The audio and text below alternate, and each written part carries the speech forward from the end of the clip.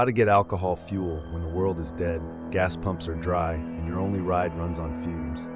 The highways are graveyards, gas stations guarded by lunatics with crossbows, and the last drop of gasoline evaporated sometime last winter.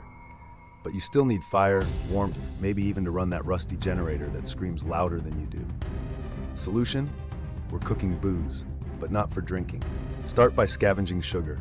Anything sweet, rotting fruit, spilled soda, honey packets looted from a diner. Dump it in water, let it rot. Congratulations, you've just invented fermentation. Yeast eats sugar, spits out alcohol. Don't thank it, it's disgusting.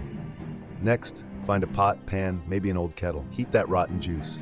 Steam rises, alcohol boils first. Catch the vapor in some kind of pipe, copper, steel, or a bent car radiator if you're desperate. Cool it down in water, collect the drips. Boom, ethanol. If it burns, you did it right. If it blinds you, you did it wrong. Don't drink this unless you enjoy sudden death. Science check.